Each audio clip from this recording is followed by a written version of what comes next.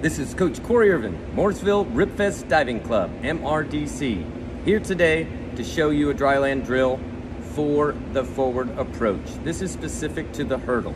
We call these hanging hurdles.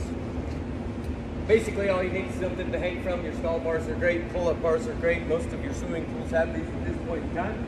As long as the athlete is able to be suspended from the floor, then we are in good shape. Hey, divers want to focus first on turning on their core. So they want to go ribs in and squeeze their back pockets.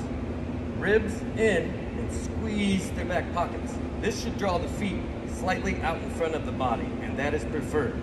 The other thing that the divers want to make sure that they focus on is head position. Ears should be back in line with the shoulders.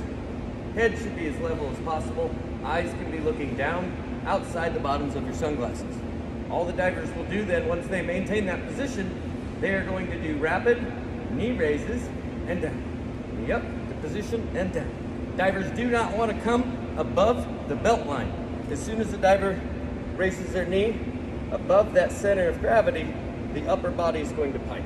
So we do not want the upper body to pike. And the toe should follow the shin of the opposite leg as it lifts and as it steps down. So we're stepping down together. 4, 5. We train both sides always when we are doing hurdle drills. Divers want to make sure that we're training and working muscular force on both sides of the body for that strength. So we do not have one side of the body that's really strong, the other side of the body is going to be weak. Then we spend too much time at the chiropractor and time in between in recovery. That was our hanging hurdles. Thank you for joining us here at MRDC with Coach Corey.